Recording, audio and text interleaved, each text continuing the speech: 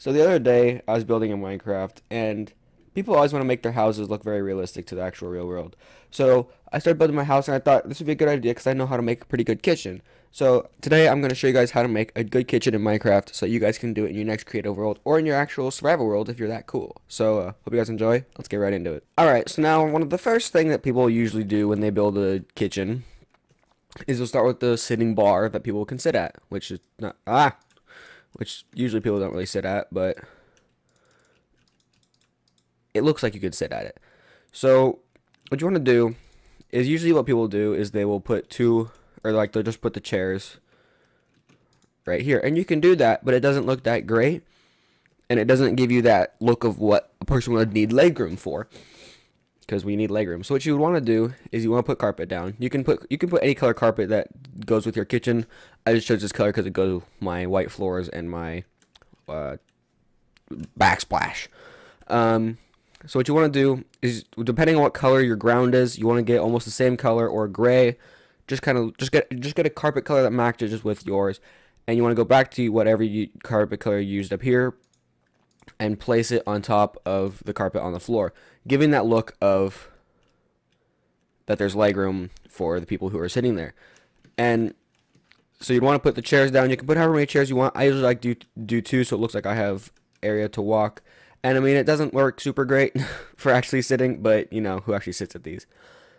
So this is a good way to actually make what your bar would be if in your Minecraft world. Alright, so next up, what you want to do is you want to work more on the kitchen. What I like doing is I like making some sort of vent looking thing above the table so that it looks a little bit more professional. For me, I'm going to use the smooth quartz slab. You can use whatever color kind of matches with your flooring. So the next thing you want to do is you want to go until you get to your stone fence. Look up stone fencing. And you want to get the cobblestone wall. Or actually, no, it's not a fence, it's a wall. I'm stupid. Get your walls out, and you want to place however many up to the ceiling of your kitchen. Now you want to make this a little bit more even, unlike I did, because I kind of made this bad. But since it's attached to the wall, I just did it like that. And then now it kind of looks like a vent, or looks more like a bar area. I don't know. It just kind of makes it look more like a kitchen. Makes it look like you got this little window you can see into the kitchen. So now next up is you want to make the countertops. I'm going to make the counters behind out of iron block because that's what I'm pretty much using for everything else in my kitchen. And you want to use the same kind of carpet you used up here on top of your countertops. So this is basically your countertops.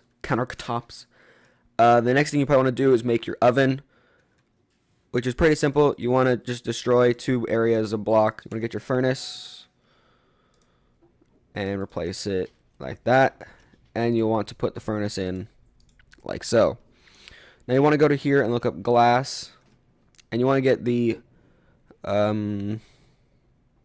think it's either the gray stained glass or the black stained glass. I'm not absolutely sure. I just want to see once I put it in. You can use, like at this point, you can kind of use whichever one. It doesn't really matter. I think I'm going to use the black glass just because it makes it look a little bit more furnace-y. So to finally top off your oven area, you want to find the sea lanterns, and you'll want to replace it with something you're not using.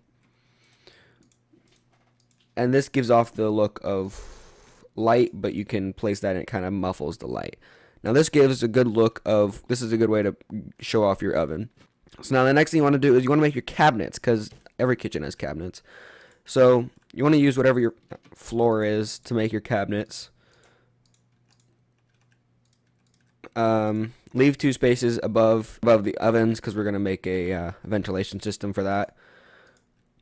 And you just kind of go to all over your countertops. And you want to make this too wide just because, well, we need a lot of cabinet space. Now above, over here, you want to leave this one open. Okay, yeah, so in this case, you want to use your two trapdoors, and this gives the look of kind of a vent over your, what's going to be our sink. So the next thing you want to do is you want to go to redstone or whatever. You want to get your tripwire hook, and you want to get your tripwire hooks and put them down to look like faucets. Now, you will have to destroy two of your carpets to actually put this in, but it'll make it look like sinks. Now, to finish off with the furnace, you'll want to get your smooth stone, or your polished andesite stuff. And you actually want to destroy the wall behind it just so it kind of looks more realistic and looks like a ventilation system. Now above that, you'll want to put these 2 stone slabs to kind of give it that look of a furnace. Because if you do, you won't be able to actually do that. So yeah, you just want to do that. It gives that look of where vents would be if you had like steam or something coming up, and you just don't want that in your kitchen. So now the next thing is you want to get some buttons, and you just want to place them not around everywhere, but just kind of make it look like cabinets, like so, and hope that it doesn't rain. And now the other thing that looks really good as cabinet doors is you want to get an item frame, and you want to get snow. So now you want to get these item frames, and you want to place them down and turn the snow inside of it until it makes cabinet doors like that. Now maybe not that high, just because no one can actually get a cabinet that's high up. So maybe you want to do it like right around here on your cabinets to your left. And if you need to, you can make more cabinets, just because however many cabinets you want to suffice to your cabinet needs. Now to finish off your kitchen, you'll probably want to put a roof on it. You can put whatever kind of roof you want, just because, well, the roof doesn't really matter as long as it kind of goes with the whole theme of your kitchen. So now that our kitchen's done, you can see that these 2 kind of light up the kitchen a little bit, but you'll still need some torches or whatever you want to use as actual lighting. You can put some torches wherever you really want. You can put one up there just so it's a little bit out of the way, up there maybe, and over there in that corner. So now if you want, you can make the bar just a little bit longer. I think that's what I'm going to do. I'm probably going to fill in these 2 blocks or that block right there.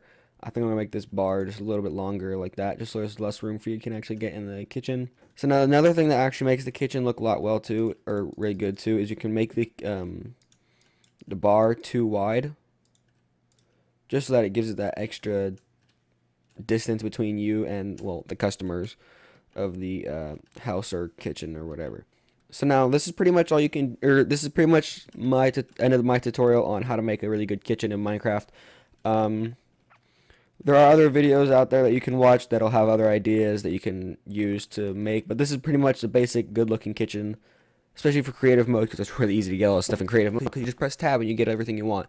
So if you liked it, make sure you hit the subscribe button, make sure to flip out the like button if you want to see more Minecraft stuff, and make sure you turn the bell if you're new, and yeah, maybe we'll do some more Minecraft tutorials, and thank you guys, and I'll see you dudes in the next one. See ya.